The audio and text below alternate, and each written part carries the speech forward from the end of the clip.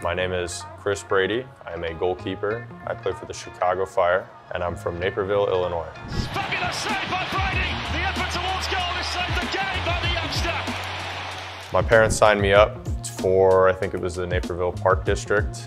Just do something athletic when I was younger, and that's something that I just sort of took and ran with. In the academy, developing through there, I felt like soccer was just something that I was trying to get better at, but for me there was never really an end goal. You know, there wasn't the goal to go pro or go D1 or play college soccer. There was never any of that. It was really just all for fun and trying to get better. And like I said, I think towards the end of my academy time, people started to bring it into conversation that I could possibly sign a professional contract with this club.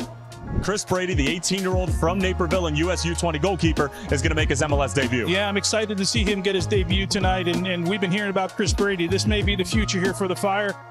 Making my debut was kind of surreal. I didn't know I'd be starting. Guti was the one who told me. They revealed that I'd be the one starting in a press conference only a couple days before the game, but I do remember that week, and I felt a need to prepare. I don't know what it was for, but later foreshadowed that I'd be starting that Saturday against New England. Brioni trying to put it on frame, and Chris Brady makes his first professional save. When I made my first save in that game, the game was loud, you know, there was a lot of fans, but right when I made that save, every bit of noise that my ears could pick up on came rushing in, and everything got so much louder.